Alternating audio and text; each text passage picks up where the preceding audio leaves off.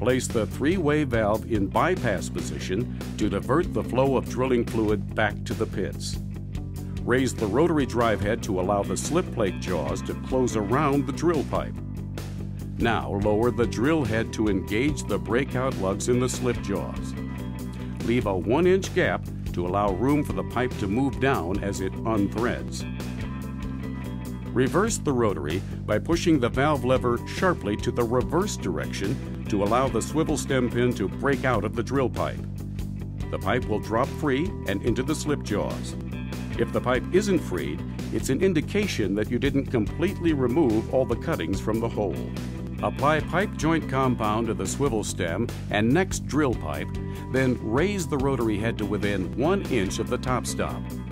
Screw the new pipe into the pipe resting in the slip jaws. Don't completely tighten.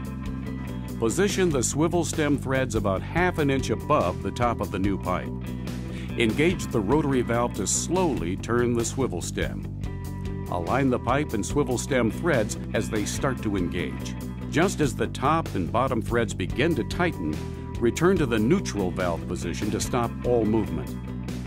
Raise the rotary drive head and pipe string so that the slip jaws can be opened. Place the three-way valve in the drilling position. Wait to make sure circulation is re-established and fluid comes out of the borehole. Then resume drilling.